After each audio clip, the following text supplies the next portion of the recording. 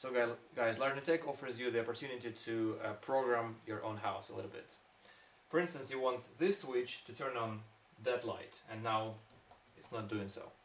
So what you need to do is take your tablet, your control panel, and you go into edit mode, and then you press this, make a long press, and then you press the button, and the system detects the button. You can see it has detected it. You press bind, and now this button is binded to this light. So you press save, and now with the press of this button you can turn the lights on and off. You can also dim the lights if you keep it pressed. Right.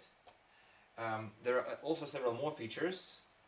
If you see what else we have here, if you go into this auto section, you see several pre-programmed scenarios that tell the lights when they should be turned on and off. For instance, this one here says that the light should be turned off if all the doors are closed and motion level within 15 seconds after closing is lower than 15%. So, and there are several of these. You can program the light according to one of those if you like.